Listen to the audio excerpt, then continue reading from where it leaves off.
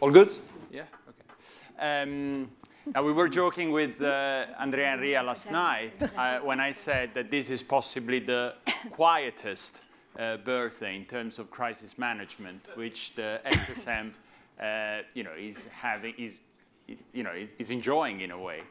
To which he quickly turned and said, "Let me touch wood," which I saw as a sign that the SSM is always prepared for any crisis, current or future, in every possible manner. But leaving jokes aside, I think there is plenty to reflect about the way past crises have been managed and the way future crises might be managed. So I think it's going to be a very interesting and fascinating panel.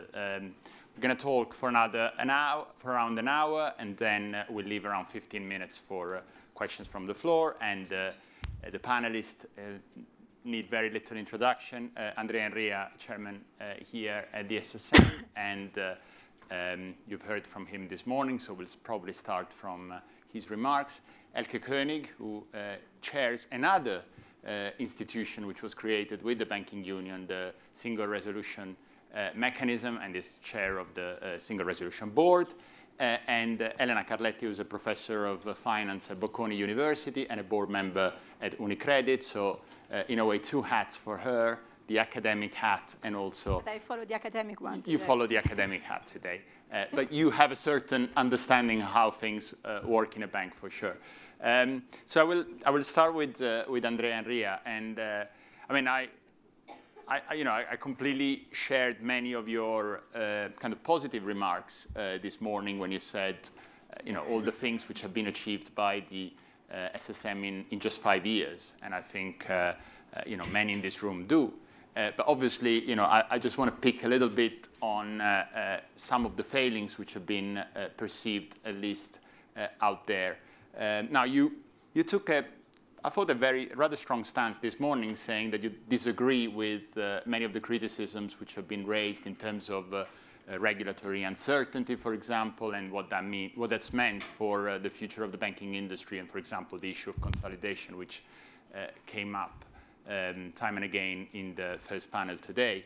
I'm just going to try and go back to a few issues which I know are in the minds of bankers. I mean, for example, when it came to transparency, people say the SSM hasn't really been as good as it should have been. For example, in deciding when a bank should be declared failing or likely to fail, how to establish the capital shortfall in the case of precautionary recapitalization, or more generally, with the issue of capital requirements for banks. Now, in the industry, there is a lot of, there is some disquiet about that. So, my first question is really, do you accept these criticisms? Or in your view, what's still there to be done to kind of improve on what the SSM has been doing over the first 5 years? I always listen to criticisms carefully. I don't always accept the content of the criticism, but I definitely listen to them.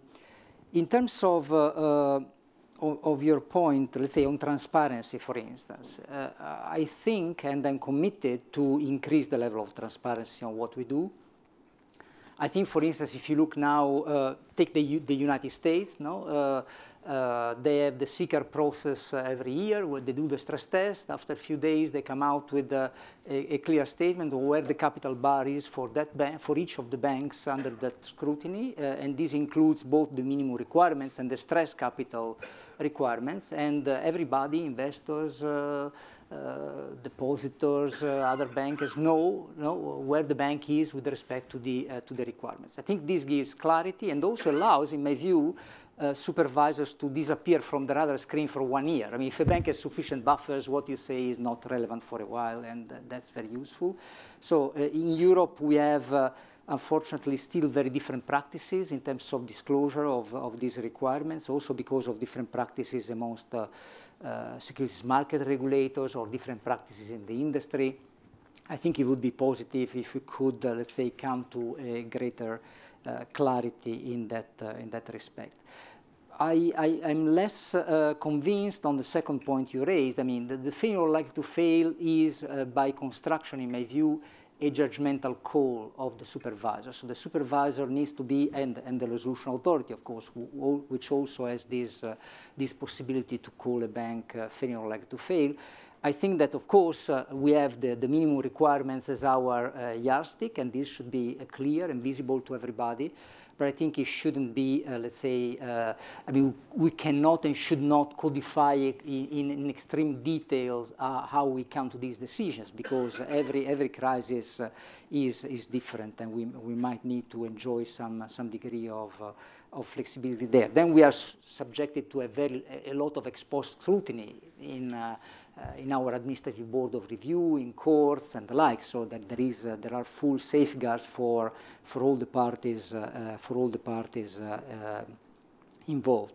In terms of the more general point on the stabilization, level of capital, clarity on the level of capital, it is an issue which is always portrayed in a very simple way by the industry. It's not that simple, no, because sometimes you conflate very different drivers of the increase in requirements. So what I'm saying is that there has been a first wave of international standards, regulatory repair, which has clearly aimed at raising the bar for all the banks in terms of level of capital, quality of capital. That phase has concluded. Also, in terms of Pillar 2 requirements that we charge on banks, they have on average stabilized in the last 3 years, I think.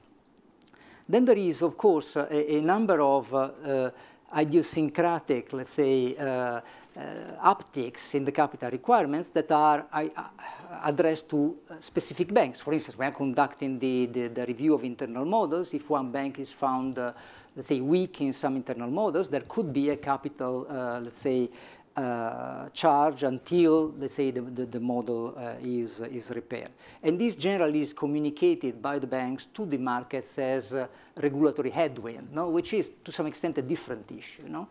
And then there is the upcoming reforms, which has been discussed in the first panel this morning of Basel implementation.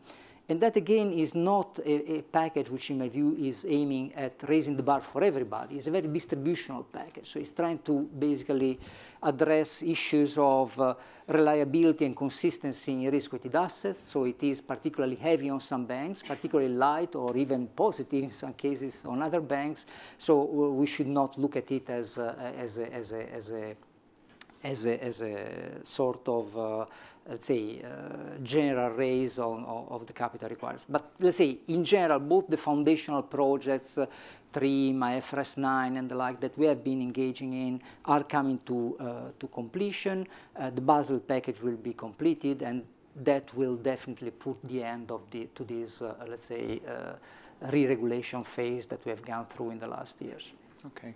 Elke König, the other issue which is, has been raised this morning was about the exit of banks, which is very much something you are involved in. And there were complaints I heard from Yves Mersch, but also others, that over the last few years, the exit process hasn't been smooth enough. The creative destruction hasn't really been as good as it should have been. And so I'm, obviously you are to some extent in charge of this process. So I would like you to reflect a little bit on what's going wrong there. I mean, there are two issues which I think are particularly relevant here. One is, the idea of liquidity in resolution, which, it the difficulty in establishing, that framework may make your life harder than otherwise it would. And then this issue of middle-sized banks, which comes up, I think, time and again ever since the crisis in our country, Italy, of the Veneto banks, where it wasn't quite clear whether they were big, small, and in the end, they were, in that uncomfortable middle where a kind of rather bizarre solution or ingenious solution had to be found. So, can you reflect a little bit on these points and perhaps on, suggest some ways of improving the process? So many questions that I would ask myself, how much time do you have? But let me perhaps start and also a bit build on what Andrea has just said, increased transparency. I think, first and foremost, we are not just in charge to resolve banks. We are not just undertakers. Our main work, and this is 90 and hopefully more than 90% of our work, is on resolution planning and making banks resolvable, and with that, hopefully avoiding the one or the other mishaps. But, and this is a bit going to the question of clarity, let's face it, we have a resolution framework in Europe now for 5 years. We started out in our first year with still national frameworks. We started also with national baggage. And we have, over time, I think, substantially increased in publishing what we assume makes up public interest in resolving a bank. So what is the topics and what are the issues we check to decide whether the bank meets public interest, so is relevant for financial stability, has critical functions, and therefore would be a bank unwound under the resolution framework, and which banks don't fit these criteria because there is no financial stability concern for the country as a whole, because there are no critical functions, I was short of saying, left in this bank, and the like. So I think this increases a bit transparency and hopefully makes decisions understood. The second part we've just published is a paper on what our expectations for the banks to make them self-resolvable. So what are criteria we talk about? Because let's face it, the word resolution in normal English terms crosses your mind when you talk about 1st of January and you've got all good intent and it passes away. So I think transparency gradually to get there. You mentioned failing or likely to fail. Well, to get transparency around the conditions of failing or likely to fail is the one thing, but perhaps something which I'm chewing more on is something that, for example, our UK colleagues are talking about, which our US colleagues for the largest banks do, is to publish an assessment for how resolvable do you consider a bank. I'm always putting a big question mark because I'm not sure what am I publishing there. Is it something which the market is interested in? Or for journalists, I realized when our Swiss colleagues did something, published 2 years ago roughly, for their largest banks, I didn't find a single headline anywhere that picked up on their topic. So transparency is always good to mention, important, and I think we're doing something. Now you mentioned liquidity in resolution, and I think I would also like to put that in perspective. We have quite a good toolbox, and I think we proved that this toolbox works for banks to be resolved. But we also mentioned we have the fund, and the fund, now currently 33 billion, is available for capital purpose, and it would be available for liquidity purpose. But clearly when you talk about 33 billion for a number of banks for capital purpose, that's already a lot. For liquidity purpose, when you consider a very large bank, it's a drop in the ocean. And the major problem here is that this way we have said there is a missing piece in our framework, but there's also a missing piece in, I think, probably understanding, because people always confuse liquidity need with capital need. Sometimes liquidity might be just masking another problem, but we are talking about liquidity in resolution. So hopefully, I'm seeing my colleague, we have taken a very good decision over the weekend. The bank is definitely stronger than it was on Friday. It is recapitalized.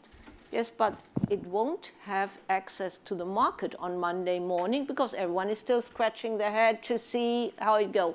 But it's not that liquidity is then the loss absorption amount. Liquidity is really liquidity, should be low risk.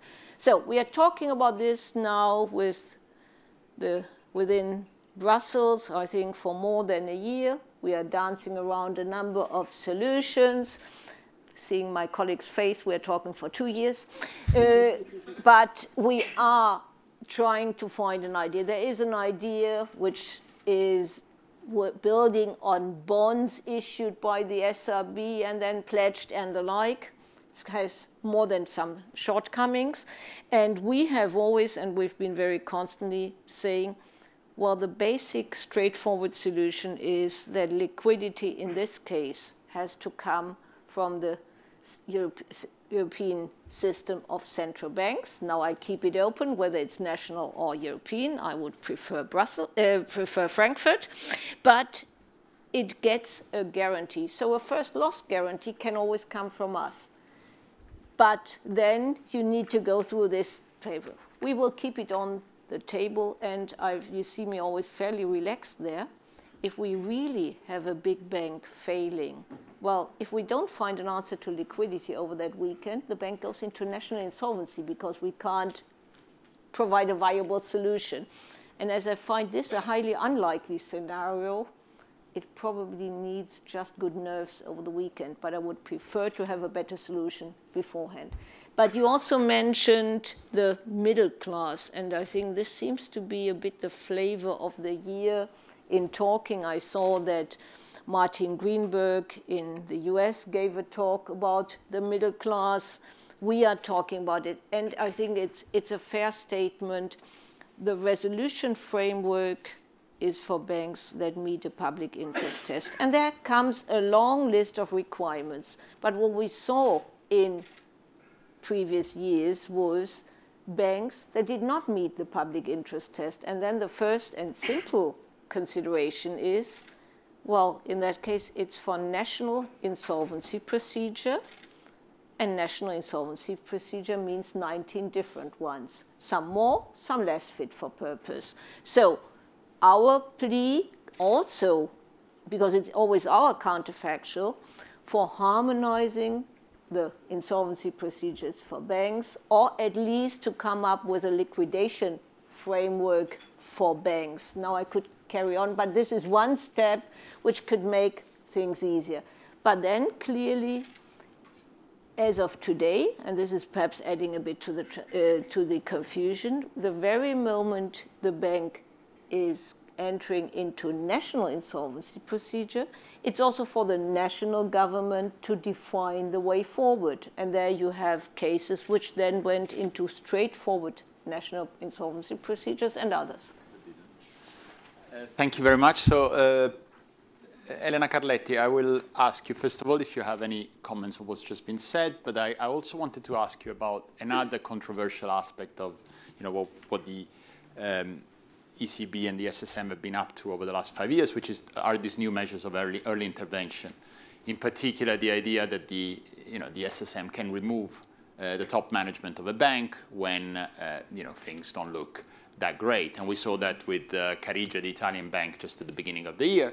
And there are bankers who are quite alarmed about the potential misuse of this measure and what this means for shareholders and shareholder protection. So I wanted to hear your views on this particular subject, but also if you had comments on what's just been said. Okay. So thank you. Let me start with the intervention measure, because somehow I will make some points that refer to what both Elke and Andrea have said. So first of all, let me distinguish what exactly we mean with early intervention measure. As you said, the one used in the case of Carige are the early intervention measures that are under the Article 27 of the BRD. Now, this is not to be distinguished by a second, more, if you want, a broader connotation of early intervention, which is the very early stage of the crisis management treaty, on which and this goes a little bit towards what Elke was saying about the middle-sized banks. So in terms of the early intervention measure, indeed, if we look at what is the main difference in the case of Carige relative to others, it seems to be that the bank has been placed under temporary administration, and this is a novelty that the SSM has used. But more than the measure in itself, I think it's important to distinguish when these measures should be applied. And this goes back to the idea of maybe coding or clarifying some of the conditions for entering into the crisis management tree. So what I mean with this is, so if you read the BRD, it says the banks that are still solvent, so we're still undergoing concern in a way, but that are likely to breach the regulatory requirement in the near future because there is a sudden deterioration of either capital or liquidity or both of these. So it's a sort of preparatory phase to resolution. And indeed, what it seems to me the main difference between normal supervisory measures and the early intervention measure is the obligation of the SSM to inform the SRB and the involvement of the SRB in the process, although we are before the failing or likely to fail. So this is a phase in which the SRB can start acquiring information on the bank, maybe start preparing the evaluation of the asset for the failing or likely to fail test if eventually the bank needs to go there, and also eventually help the bank or somehow facilitating the search for a potential acquirer of the bank. So these are, in my view, the main difference between the normal supervisory measure and the other. Now, is this an effective, and should the shareholder or bankers in general be worried about it? I think it very much depends on the conditions under which the early intervention measures are applied. And in this, not because we need to code everything, but if we go and look at the prompt corrective action in the United States, which I think is the sort of comparable phase in the crisis management framework, there we see that the prompt corrective action really somehow codifies the banks depending on their compliance zone. So banks that are well capitalized, that are undercapitalized, heavily undercapitalized, and so on. And depending on the compliance zone, which is typically defined on capital, on the level of capital, but all actually the regulatory requirement on capital, not just core equity tier 1, depending on where it is placed in the compliance zone, then the bank is then the supervisor has certain measures that has to apply, and some of them are mandatory, some of them are discretionary. So although the conditions, if you want, are coding the framework, what the supervisory can do is also embed a sort of discretion. So I wonder whether, in a way, there is the need also in Europe to codify a little bit more these conditions for early intervention, and maybe we can discuss this more. But in general, I think it would be nice to distinguish a little bit in order to create more clarity for shareholders, for investors, for everybody. I think it would be somehow useful to clarify the different supervisory measures in the different stages and the conditions that apply to the use of one versus the other. Instead, if I can still comment, or if you want, maybe I can. So if I instead go a little bit towards the middle-sized banks a little bit, so because that's also related to early intervention. And this, now the early intervention more in the broader sense, which is the early intervention when a bank has a capital shortfall and there is the need or the possibility to have a private solution. So the very early stage, irrespective of whether the bank is in early intervention stage or not. So there, it seems to me that this has been the case also to some extent for Carige, but also under discussion for the Nord LMB. And apart from the merit of the case, I would say that in particular for the banks that at the moment don't have a strong MREL buffer yet and are unlikely to go into the public interest test and therefore into the resolution stage, I think having the possibility of having a private solution, either from the IPS or the DSG, is probably a good idea. Because in a way, it should preserve the value of the bank more rather than entering into the national insolvency. But if we go in this stage, I think it's important to clarify again what's the role of DSG and try to find an harmonized framework for the use of DSG across the euro area. Because the schemes are very different, the powers they have are very different, and so on. So I think first, if we go for this, we should do it at a very early stage where the franchise of the bank is still preserved. So then shareholders, I think, are also much less worried about it, and investors in general. And again, the criteria and the role that the DSG should have. And if as a final point, maybe we want to discuss also whether the DSG solution is a solution that you want to have all in this transitionary phase when there is not yet the full MREL built, or whether we should rather also have it a more permanent, if you want, a solution, maybe for other different type of banks in the longer term. Let me pick a little bit on this point, because actually I think ties very neatly with the one event which has spiced up today's conference, which is obviously it was cited before the opinion piece from Minister Scholz on the Financial Times today. And I was just going to ask Andrea and Enria whether, I mean, the message there is a message of movement, which in a sense is very good and promising for those of us who believe it would be good to have a joint deposit guarantee scheme across the Eurozone. But then when one goes through the kind of other, as it were, ideas which the minister puts forward, which include some form, not stripping sovereign bonds of their risk-free status, and even going into harmonization of corporate taxation to some extent, one wonders whether we're back to the kind of red lines problem which has marred the development of banking union, especially in the last couple of years. So I was wondering whether this morning you woke up much more optimistic about the future of a joint deposit guarantee scheme, somewhat more optimistic, or just as pessimistic as before? Well, I mean, it is in any case a positive step. I mean, I think there is a recognition that we are in a deadlock and that action is needed to address this deadlock. The issue is also on the agenda of the new Commission. The new President of the Commission signaled the need to complete the banking union as an important point in the next 5 years. So I think that having movement and commitments in that area is definitely a positive step forward. And of course, let's say it will be. I give it for granted that I think I said it this morning. I give it for granted that. This will not be a simple discussion. We know that the topic is very sensitive on political tables, and it will probably be a lengthy discussion. I don't expect a European deposit guarantee scheme to be in place during my mandate here at the SSM. So for me, let's say, for me the point is, in any case, to address the issues which are underlying the lack of a deposit guarantee scheme. So I think we need to, which in my view is mainly the lack of integration in the banking union. But in any case, it is a positive step. I mean, I think that again, in my view, the lack of a deposit guarantee scheme has two negative implications. The first one is that depositors in different countries might perceive the degree of coverage they have on their deposits is lower, and if there is an idiosyncratic shock in one country, you can see deposits moving to others. We have seen some of these during the crisis. And that's what we don't want to have, because it adds to the complexity of the crisis management.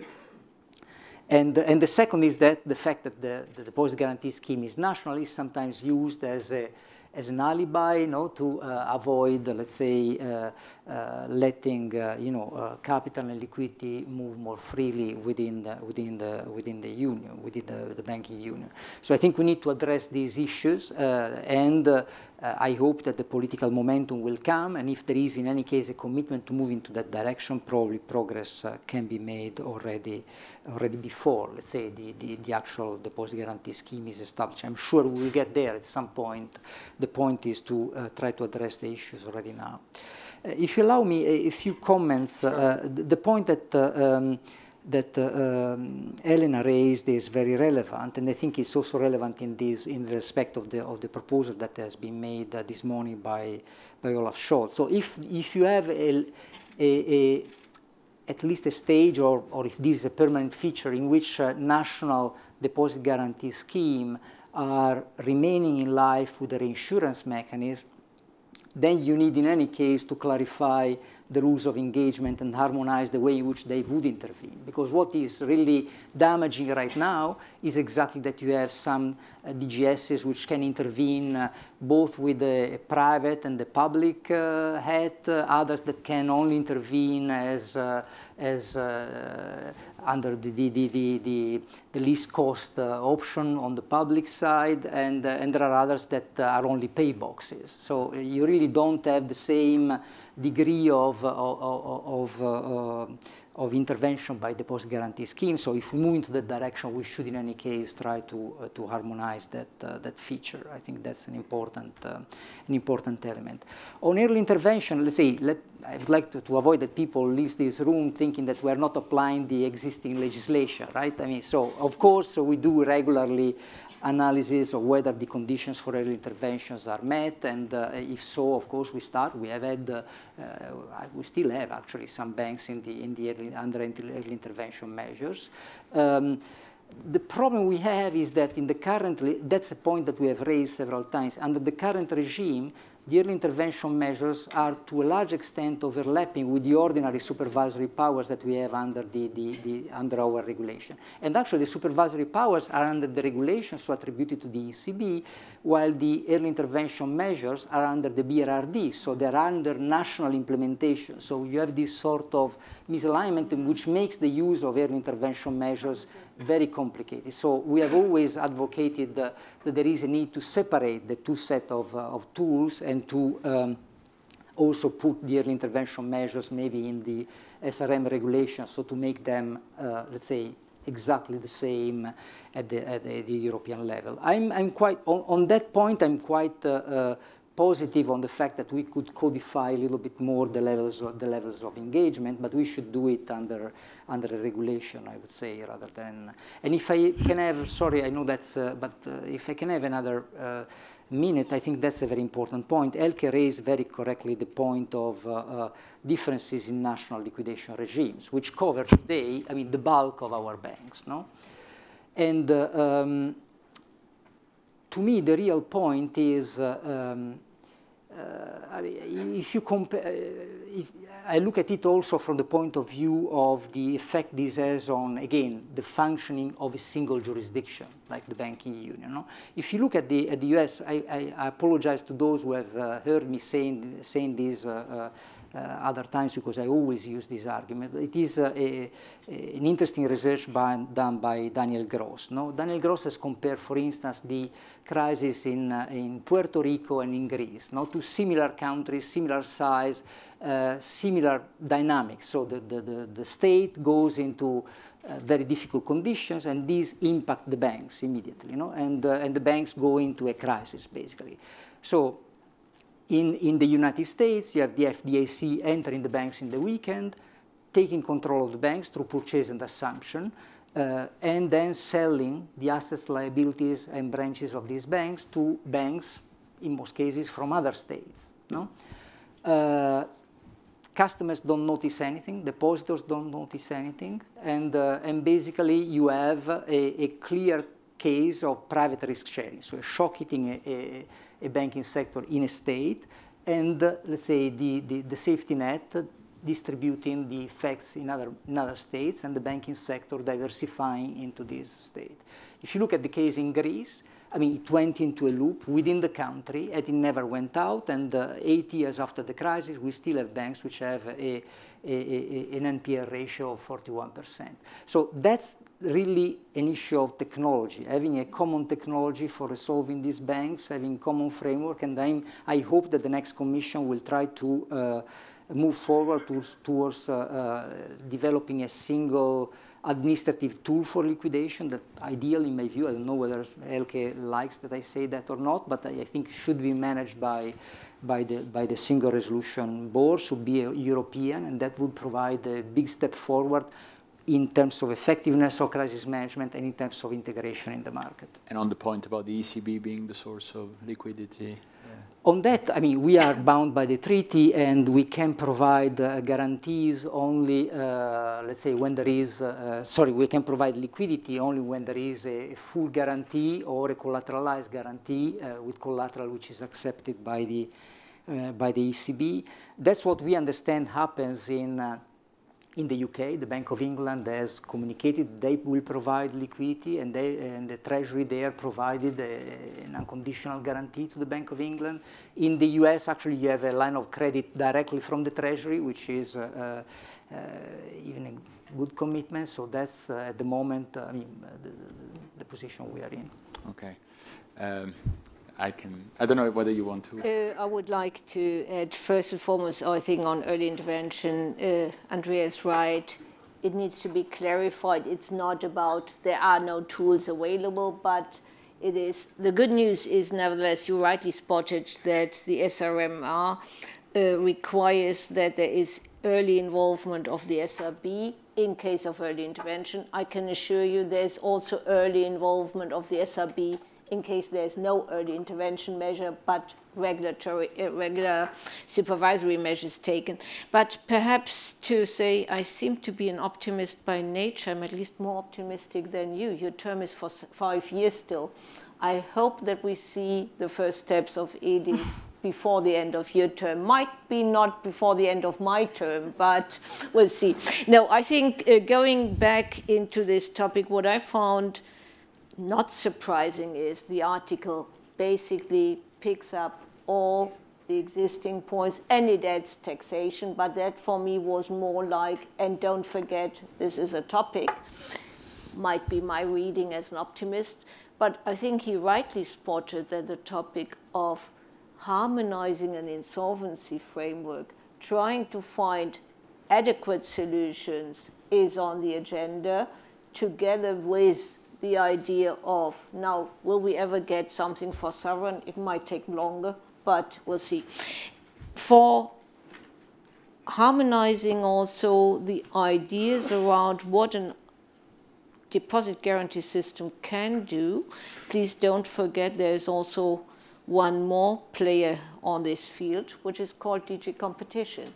Yeah. Use of deposit guarantee systems is considered potential state aid, and I think it would be very much warranted really to clarify and to have a harmonious discussion and a clear-cut system of what considers a valid intervention of a deposit guarantee system. And most people have heard me saying paybox is obviously the worst of the options, entirely a paybox.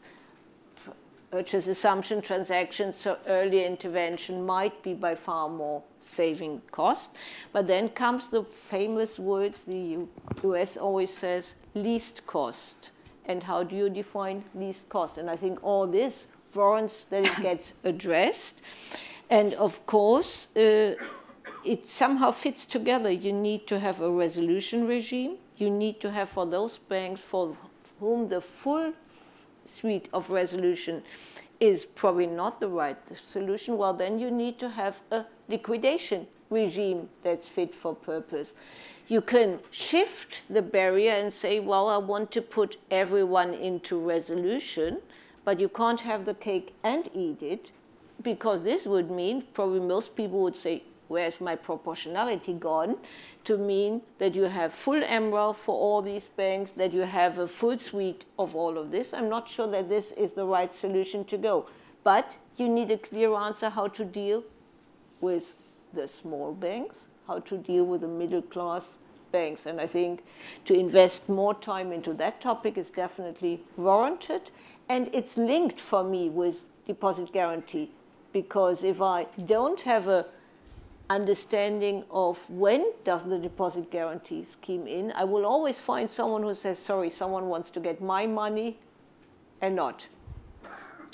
Right. And let's remember that on that question, there is also a court case going on between the Commission and Italy, and perhaps that will provide some additional clarity. But let me stay with you and make justice of the 90% of your time in at the office, which you were referring to. I don't want to be unpolite towards you. You and your colleagues spend most of your time on, which is preparing, as you were, for the future crisis. And obviously, as you were, you've alluded to the fact that the SRB has handled a number of crises so far rather smoothly. I think that's the general consensus.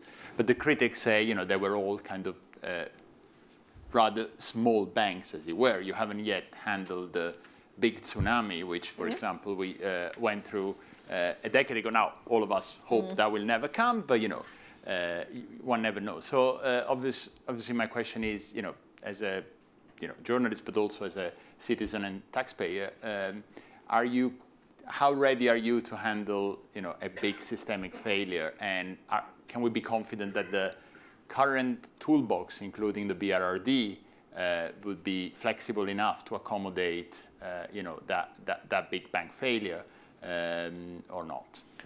What answer do you expect? Of course we are ready. I can't say anything else. Now, let's be serious. I think we have worked for the last 4 to 5 years really in trying to make banks resolvable. This is something you can't achieve like that. We are at the point where MREL, our version of TLAC, is being built up. Now, when we go back to the first comment on regulatory uncertainty, we are just trying to get our arms around our own policy, how to interpret the new rules in BRRD 2 and SRMAT 2. And we'll publish that hopefully early second quarter of next year so that everyone is aware as a final paper. But MREL being built up, you could easily say the glass is minimum half full, probably it's more, because in some cases we have already the full MREL that is needed in a bank. In some other cases, there is still the need to build it up, for some more than challenging than for others. So this is the one area. And the other area is clearly resolvability is not just about MREL. It's about operational continuity. It's about data. And I think this is something which is a bit building on what you said in our previous discussion. When you look at when can you be successful in a resolution, well, then be realistic that most likely what you need is a bank that has already been somehow trying to be on the market, because you need a data room. Nowadays, to find someone who wants to acquire a bank, well, it means that they need to do their due diligence and the like, and there needs to be a franchise. So there needs to be something that people want to invest in. When you talk now about a very big bank, our assumption would always be, like for our colleagues in the US and in the UK, that what you do over the weekend is you stabilize the bank, you bail in, so it's open bank bail-in, as we call it, and then the restructuring comes step by step thereafter. So if I look at our framework, do we have the tools for that? Yes. The BRRD gives the tools. The BRRD, our framework, gives us the chance to take a decision and to move forward. I think we proved that at least in one case. Where do we lack? Well, probably in that case, we come back to your first question. Liquidity for this big bank Monday morning was something to be addressed. And by the way, it was a bit Groundhog Day. This is what we always hear from the ECB. They have to adhere to the treaty, and this is why they need good quality collateral. But as long as there's good quality collateral, the bank can get the liquidity. So this is a bit endless loop. So I think we are getting there, but my dear hope is that we don't need to test it. Right. And I think for that, hopefully our resolution planning helps, that it gives the bank early enough sufficient option not to be our client. Right. And I think that's a shared hope in this room and beyond. Elena Carletti, touching on what Elke König said, she was talking about MRELs, and she made it sound like a very smooth process, which is going very well, but you actually, when you walk outside this room, or maybe to talk to some of the people in this audience, you hear a lot of bankers who are complaining about the speed at which MREL are being raised. For a while, there were complaints about market conditions. I think that's changed a little bit now because the market seems calmer than it was a while back. Do you think these concerns are at all justified? And more generally, would you agree with the assessment, rather positive, obviously, which Elke König has given about how ready they are to manage a future crisis? So I think we need to distinguish again about the type of banks. So on the one hand, there are the bigger banks, in particular the GCFs, that of course have been already long time subject to TLAC requirement. So those banks are almost fine, with also MREL requirement. I mean, let's not forget MREL requirement is yet an additional requirement even on the GCF. So it's not that it's a complete substitute with the TLAC. It brings additional requirement. But nevertheless, given that the TLAC has already been there, they started the years back to actually issue these liabilities. So in a way, they are much better positioned than the smaller banks. Now also, not forget the bigger banks, in particular, because now the MREL requires also the subordination criteria of liabilities in a larger part. The bigger banks are the banks that have already been able to tap the market for subordinated instrument even before the TLAC requirement. So again, when we think about the MREL, probably the banks, certainly, as also the EBA has said recently, the banks that are in a shorter deficit are the medium-sized banks, the medium-sized and the smaller banks. But for the smaller banks, there is the possibility more of exempting the smaller banks from the subordination requirement. So I guess, I mean, my feeling is that the medium-sized banks are those that are in bigger need of MREL. And I think recently I was seen a study, for example, by BBVA that estimated that 63% of the current MREL requirement, shortfall, sorry, is concentrated in the mid-sized bank. So this is clearly, although they make up for 47% of total assets. So they are smaller in terms of asset, but in bigger need of MREL requirement.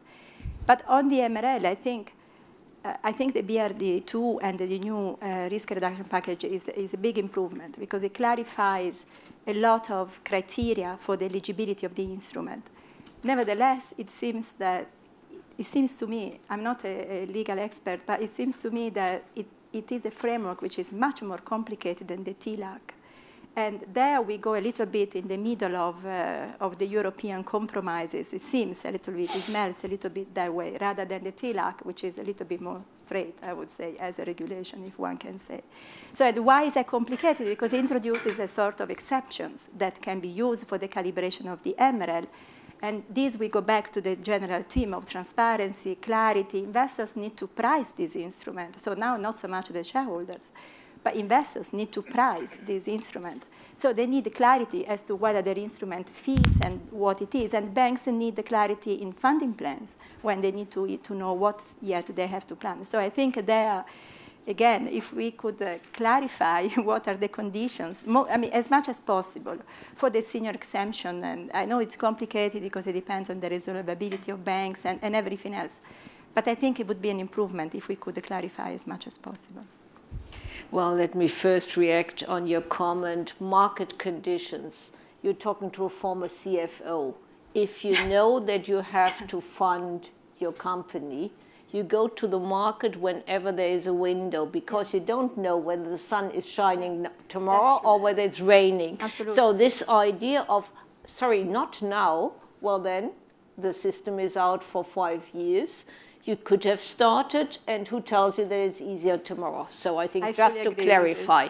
But you are right, we have clearly an issue and a topic where market access and also the business model are a bit a point to be considered.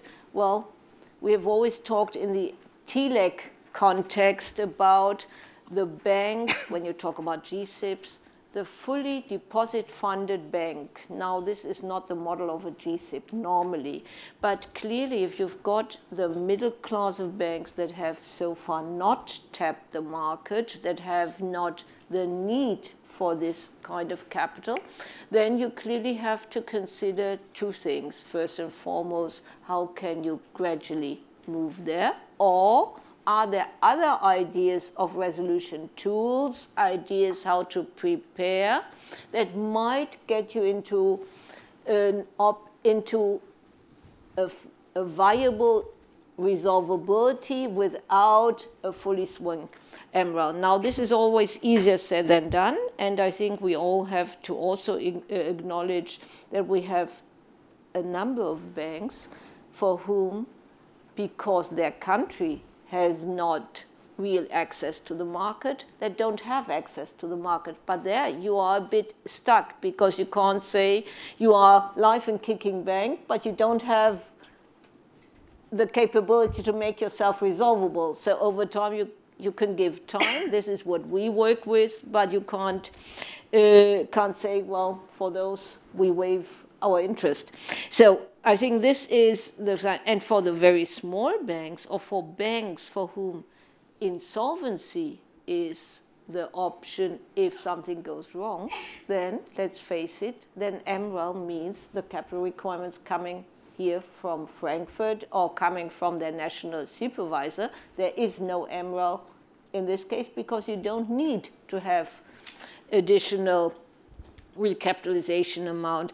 I agree with you that definitely the new system that we are now trying to implement doesn't make life easier, but it has in particular one area which I'm concerned about. And sorry, and you're also right, compromises always end in 3 versions. You can read 1 sentence, and then you need to find out which version is the one you want to go with.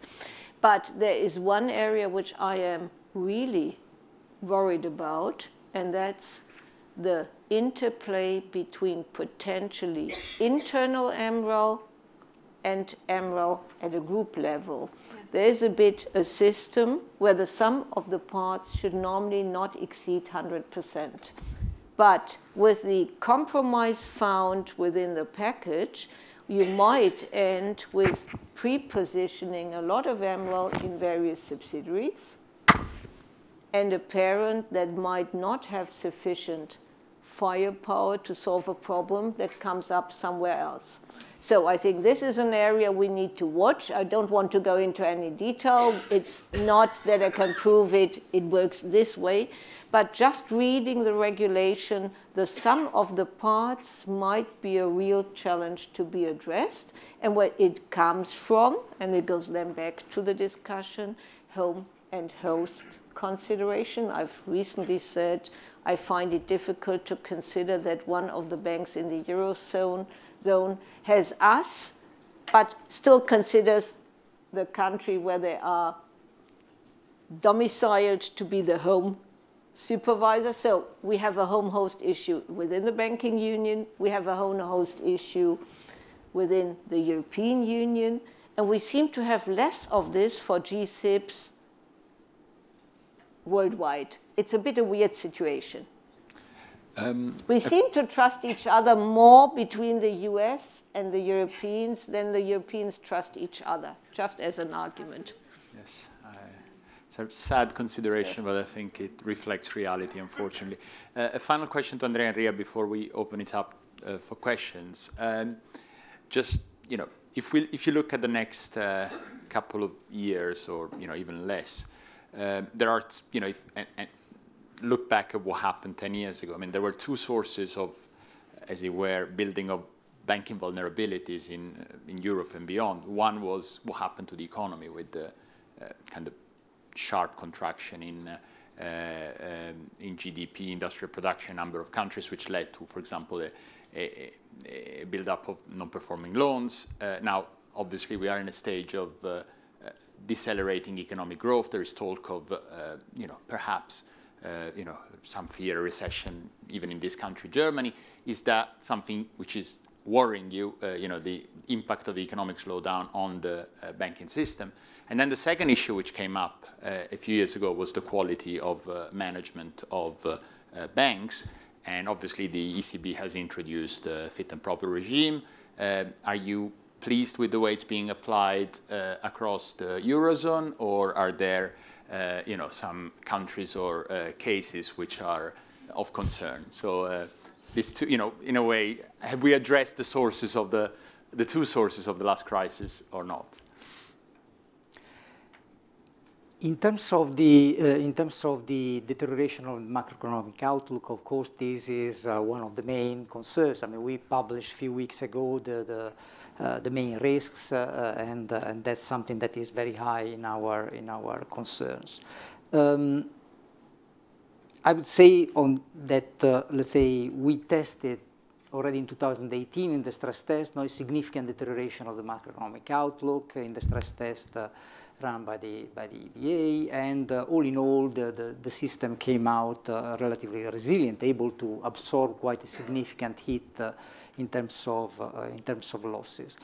If it were up to me, in the next stress test cycle, I would try to, that stress test had a yield reversal, so it had a spike in rates coupled with a recession. If I were to to design the scenario for the next stress test, I would be more focused on a scenario of a recession hitting together with a further, let's say, lowering of interest rates, deeper into negative rates, lower for longer, which would have a double whammy in terms of, the profitability pressure and the asset quality pressure coming together. That's really what is the concern in my view at this juncture. If I may add, as there was a discussion this morning also on shadow banking and the like, I mean, I must say that also the risk-on attitude which is now prevailing in markets is concerning me in some segments. If you take, for instance, the high leverage finance, we see that the market is increasing a lot. We are trying to, you know, monitor also through inspections the exposures of the banks, but we see a lot of non-banks which are increasing their exposures, and we don't know what is the indirect channel that can come back on the banks, as we've seen in the past crisis. So that's another point I'm concerned about. So this is but having said that, let's say again, we start from a much stronger position in terms of capital. Asset quality has improved a lot, and so we are in any case starting from a more solid point. On your second point on management, let's say indeed, yes, we are putting a lot of emphasis on these controls. Governance, by the way, is one of the few areas in which the SREP scores deteriorated recently in the last 2 years. So that's an area in which we are focusing more and more our attention as supervisors.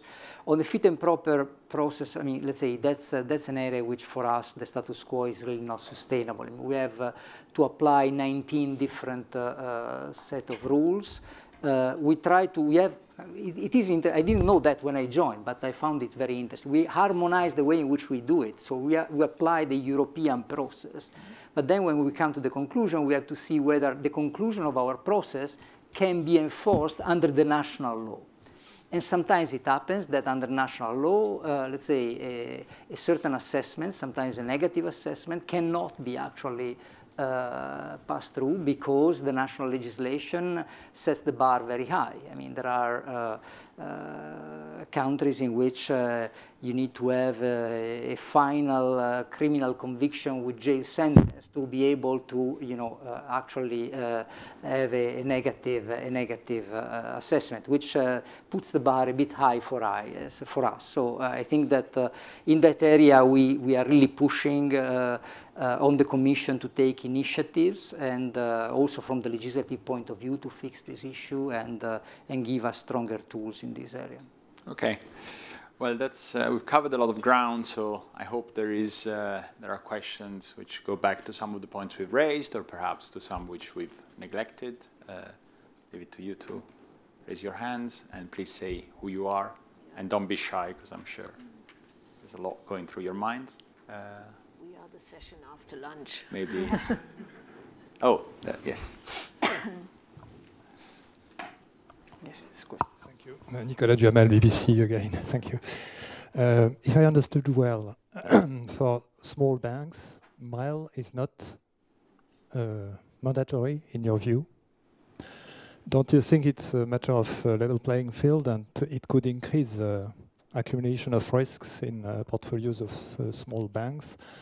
And another point also, if I understood well, the Tercas decision, whom you quoted, is on course, but I understand that some observers think that if the Court of Justice confirms the decision, so the depository guarantee schemes, the national ones, have more power to put early intervention measures, and according to some observers, it could be a signal that MREL also for middle banks couldn't be so necessary.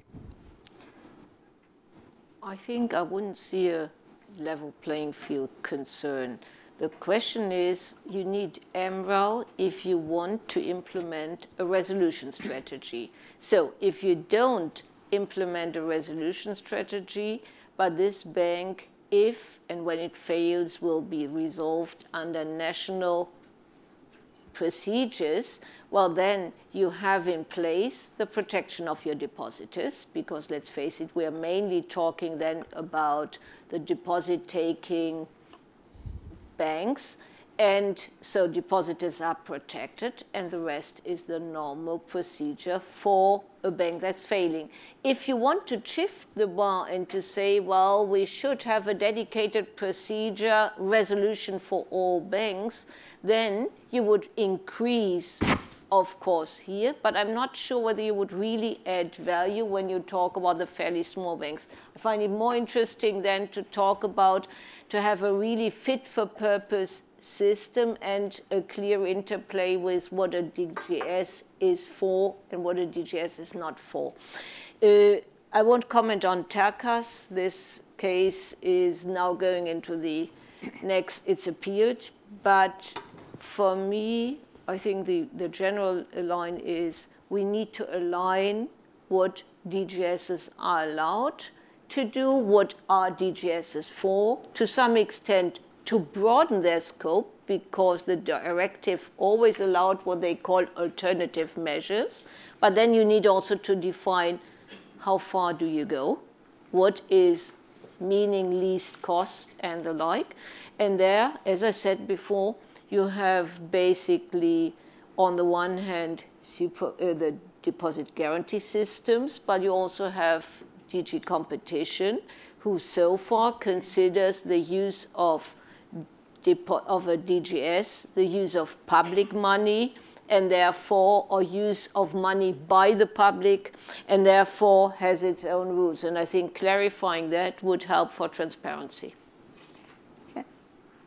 Can I add something on this? So I think it's what eventually the Terkas confirmation will imply is that if a deposit insurance scheme is privately funded, then it can be used, right? And here I think it goes back to the idea of that you need to harmonize the National Deposit Insurance Scheme, because at the moment this would imply that in some states, in member states, you can use it, and in some other states you cannot use it. And I think this would not be a fair result of this. And I hope this would maybe lead also more to the urgency of a European deposit insurance scheme, because that would be a harmonized framework, or at least a reform of the national ones, so that you have an harmonization of the two. But I would like to make one point on the DGS, on the DSG, which worries me a little bit. At the end of the day, it's an insurance mechanism. Yeah.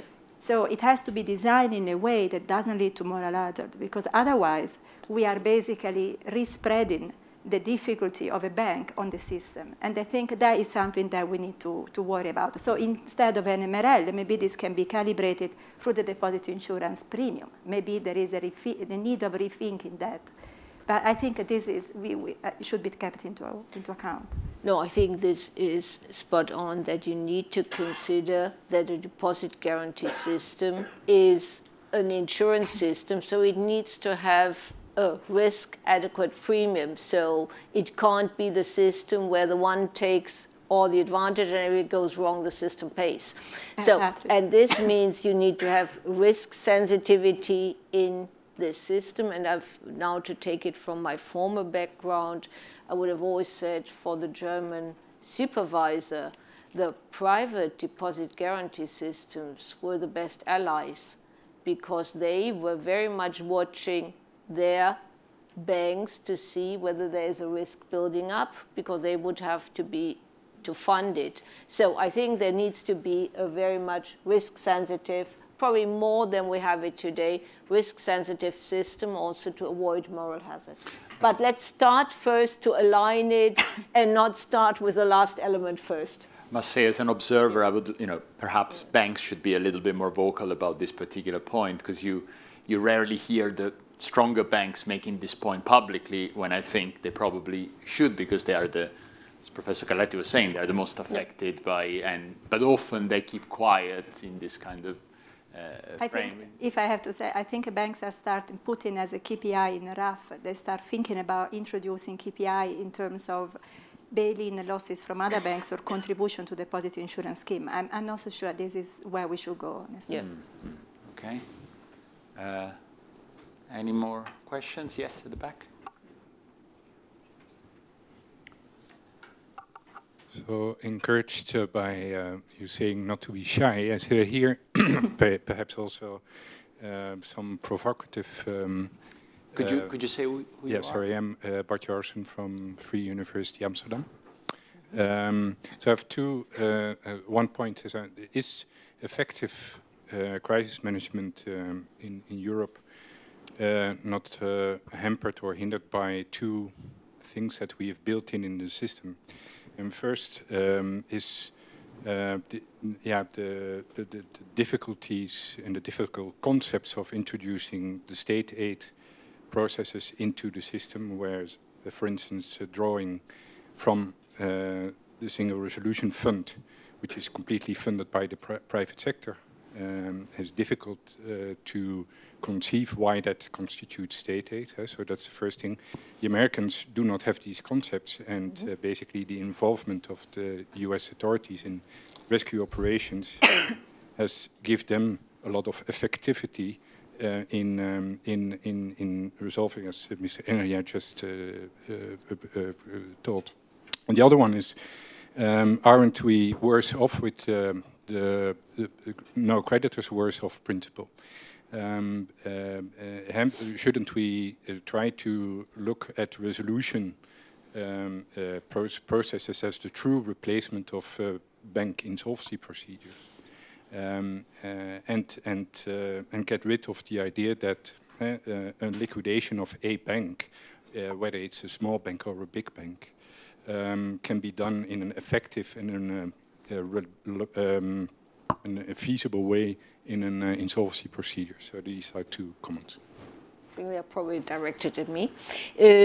I agree that I would not say it hampers effective crisis management in Europe, but I agree that we need to align the ideas of what constitutes state aid, and also, which is then going to the DG Competition's internal ruling on the banking communication and what would be the consequences, because you could easily otherwise say you are somehow in competition. We bail in, we start with restructuring, and at the same time you get a restructuring plan because you've used now fund money, meaning state aid. Now, we have not been there, and as I said, I'm optimistic we will get it sorted out.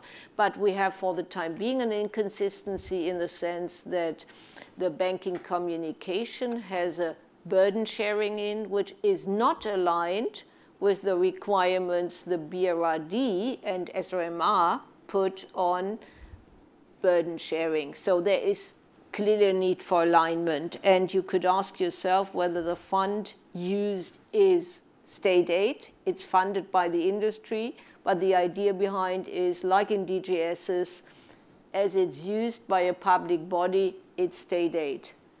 I leave the call out whether this makes sense or not.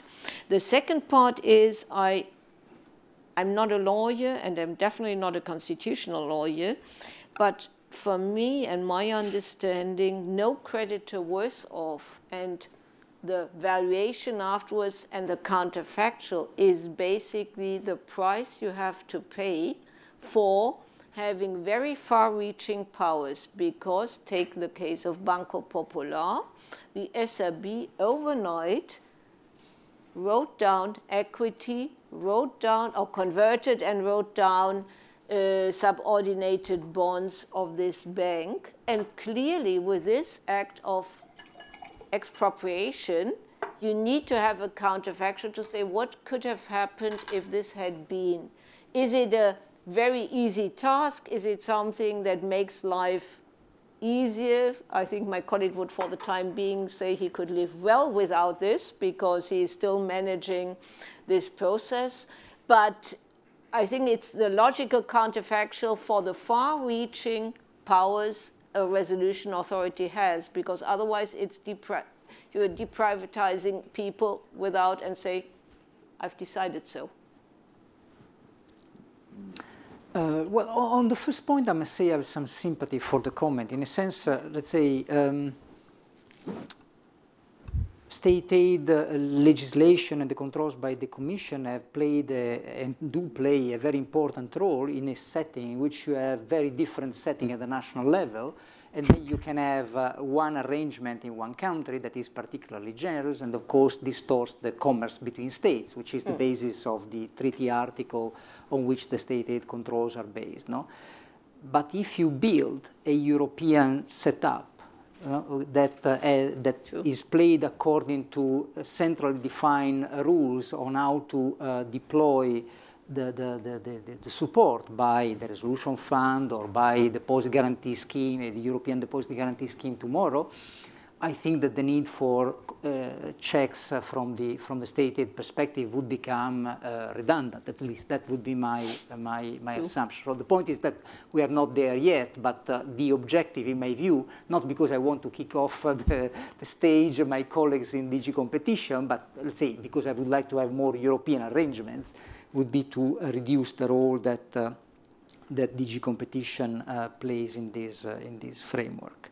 And on the second point, I think that maybe, forgive me if I misunderstood you, but my impression is that, for instance, in Denmark, there is a system in which banks that do not go into a resolution would go into ordinary insolvency like a normal corporate, which of course would be very destructive in terms of value, and that's why I understand the Danish authority have decided to extend the concept of a resolution also to banks of relatively smaller size. But that's not the case in other countries where you do have administrative tools for resolution that mimic to some extent and try to address the failures that you have when you deal with a bank which is dealing with deposits. And so I think that all in all, again, in my view, the solution would not be to have a resolution for everybody, but would be more to have, let's say, an harmonized administrative tool for liquidation. That, in my view, would be the right way forward. A very final question. Well, just a second. Is this better? Christos Hadjimanuel, University of Piraeus, LSE, and Bank of Greece. Effectively, it was exactly about what Andrea Enria was just saying.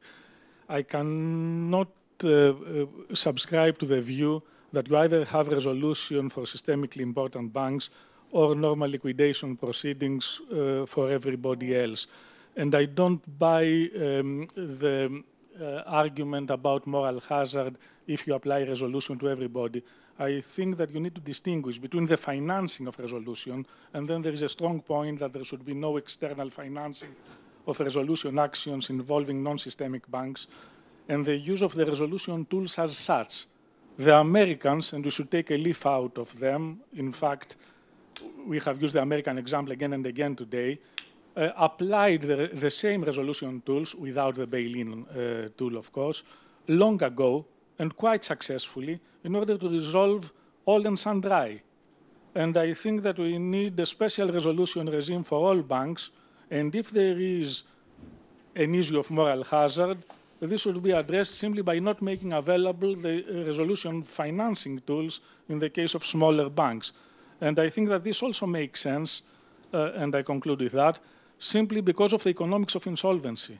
A lot of people talk about moral hazard, but you need to think about how you maximize value in insolvency, and the economics of insolvency are quite clear. Ex-ante and ex-post incentives are different, ex-ante and ex-post optimal solutions are different, and here we could use our experience in order to have a much, much better type of approach, ex-post approach, once a bank has already failed. Thank you so much. I think we are all aligned in the argument that the current situation with 19 different, more or less suitable systems for bank insolvency, partially judicial, partially administrative, is not a sustainable solution. So if we want to go that far to draw some inspiration from the FDIC, well then they are the administrator of insolvency for all banks. And to go for, as Andrea said, to go for an administrative bank liquidation tool might be a step that is easier to go than to talk about a full harmonization of insolvency systems and the like. And I would agree to that. It still leaves you with a question on how to dock this, how to fix then the deposit guarantee system. So I think we have addressed all these questions today with your questions quite successfully. Thank you. And it's always good to end on a note of agreement. It makes me feel quite good. But please join me in thanking our panel for a very interesting discussion.